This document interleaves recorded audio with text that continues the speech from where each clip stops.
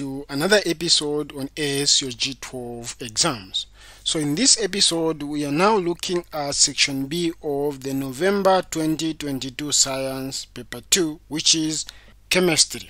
So in section B, you are expected to answer all questions, and each question contributes towards the 45 marks. So it's important that you do well in this section. So the only way you do well is by studying and revising as much as possible. Remember, revision helps you to know how questions come and cement things that you may not understand. So let us look at question B1. Give one reason why laboratory rules are very important. So the laboratory rules are important because they help us to keep everyone safe and avoid accidents. That's the reason of laboratory rules. So helps us to keep everyone safe and avoid accidents while doing experiments. That's the purpose of laboratory rules. Roman number 2, state one importance of chemistry in our day-to-day life. So chemistry has a number of applications in our day-to-day lives. Amongst them is medicine. So one, you can talk about medicine.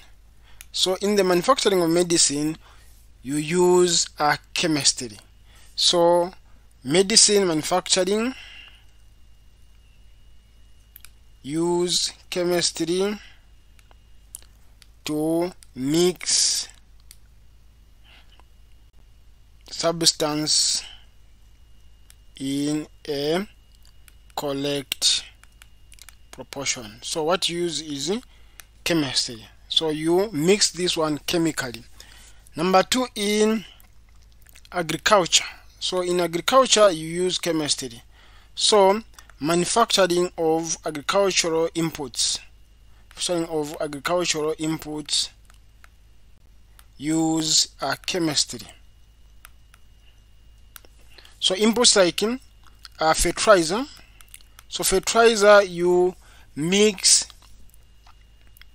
nitrogen, potassium, and phosphorus. So you are mixing nitrogen, phosphorus, and potassium to make compound D. So these are some of the key applications where chemistry is very important. So chemistry is very important because it's used in our day-to-day lives. Also in the industry, such as in the case of Zambia, mining, cement are created by using chemistry, a principle to chemically bond certain elements so that you form a given product. So these are the key applications of chemistry, and making it very important to our day-to-day lives. Without these principles, we cannot manufacture medicine, you cannot manufacture fertilizer, you cannot extract copper and make key apparatus that you will use for our daily survival. Question B. The following graphs show heating curves that were drawn after pure ice and candle wax were heated over time to their melting points. Identify the heating curve for the candle wax and give a reason of your answer. So what we have the heating curves. So these heating curves, so we have the pure ice and candle wax. So these are heated over time, and then we have the melting point. So the question is, which one is for pure ice and which one is for candle wax, and how do these two differ? So pure ice is a pure substance, and the pure substance has an exact boiling and melting point. Hence, if you look at these two, you note that at this point exactly, the ice must melt. because it's pure. So this should be a pure ice. Then candle wax is made up of a mixture of various hydrocarbons with different number of carbons and lipids etc. So because it's a mixture, it will have a irregular melting point curve. So you notice that these are irregular. So this should be basically candle wax. So candle wax is X. So reasoning because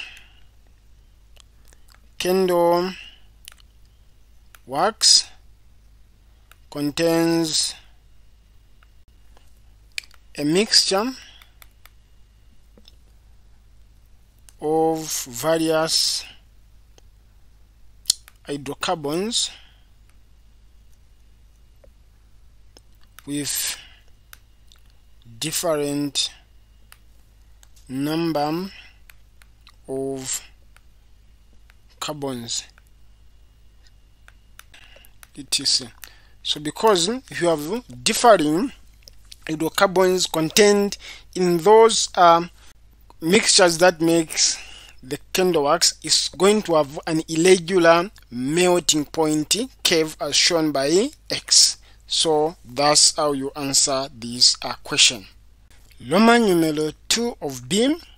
Give one effect of impurities on the melting and boiling points of a pure substance. So the effect is that impurities increase the boiling point, then reduce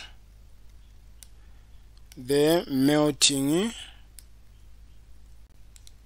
point of the pure substance.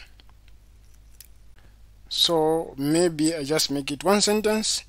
So impurities increase the boiling point and reduce the melting point of pure substance. So impurities like that then containing impurities increase the boiling point and reduce the melting point of a pure substance.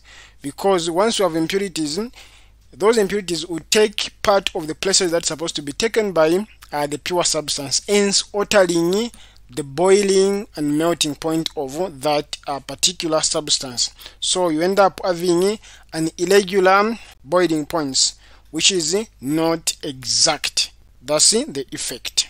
Thank you viewers for watching this episode.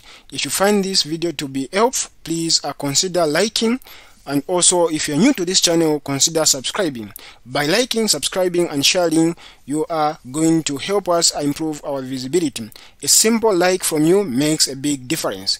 So once you subscribe to our channel and go to our channel, we discover that we've got so much content. So we've got mathematics based revision questions, we've got physics, we've got chemistry, then we've got also topic based section for all the subjects. And this is the best section for you if you're having any challenges in any particular topic.